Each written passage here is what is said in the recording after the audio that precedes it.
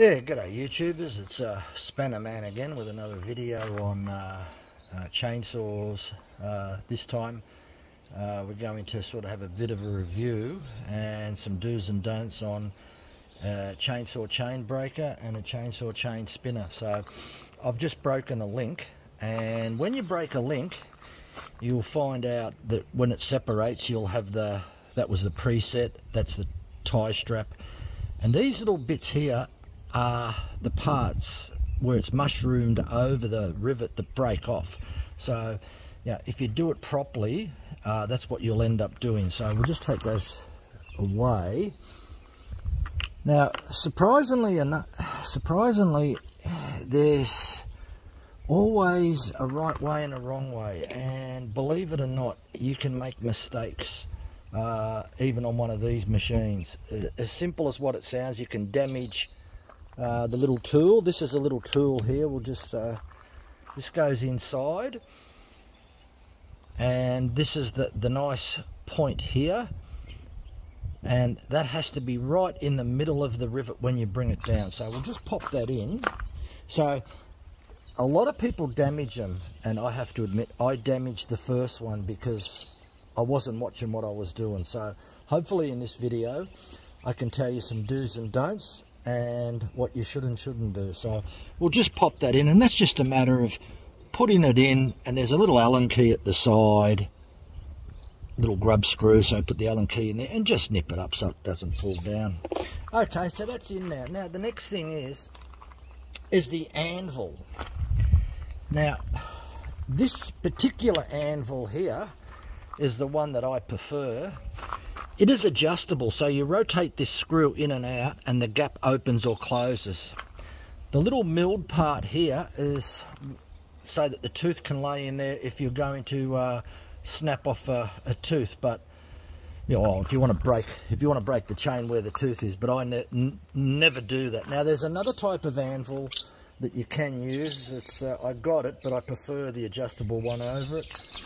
You may have seen them around. It's this type here. You've got all different sizes on one side and different sizes on the other. But what I find out is that this one, I have this as a preference because it seems to be more accurate. Okay, now another thing that you may do if you repair a chain is they refer to them as a butterfly. And that's a butterfly on... This is a left butterfly. If you face the tooth towards you, that's what you call a left butterfly, and the other one's a right butterfly. So you've got two different. So sometimes you need to repair a tooth. Okay. Now one thing that's really important is when you first start to break a chain, you must make sure it should look like this. This will be the start of the chain. Just see if we can zoom in. So you'll see the tooth here, and you'll see the drive link. So when you start to break a chain, it should always be like that. So you'll have a drive link. You see the drive link on the start of the tooth.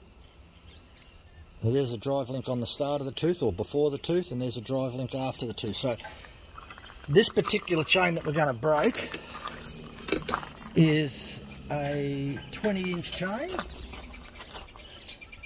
and it has 72 drive links. Now what I did, I don't know whether you can see it, we'll just see if you can see it up there. We'll just go zoom out a little bit. What I've done up this end here, we'll just go up there and have a look. I've drilled a hole into the metal here, and I've measured the exact length for 72 links, which is a 20-inch chain. So it's just a matter of putting that metal pin through the drive link, and because it's all been measured,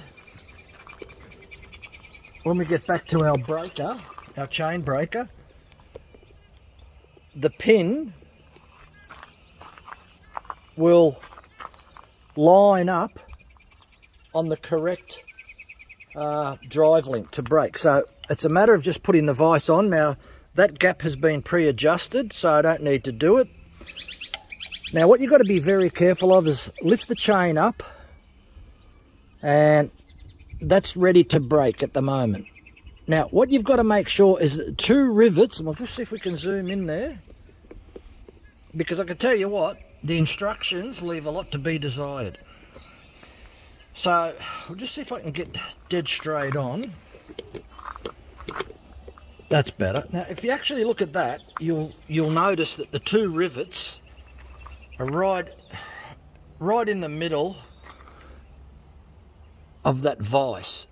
Now what is the most critical part here is that you've got to get that punch right in the middle. That's about it there. That's right in the middle of the rivet. So with a little bit of force, it's just a matter of pushing down. That's the first one. Move it across to the second one and make sure that you line it up in the middle of the rivet as best as possible. Just check it's just a little bit out. This is the most critical part, because if you get this wrong, you'll damage the punch. Okay, so now that's just broken. That's what's supposed to happen.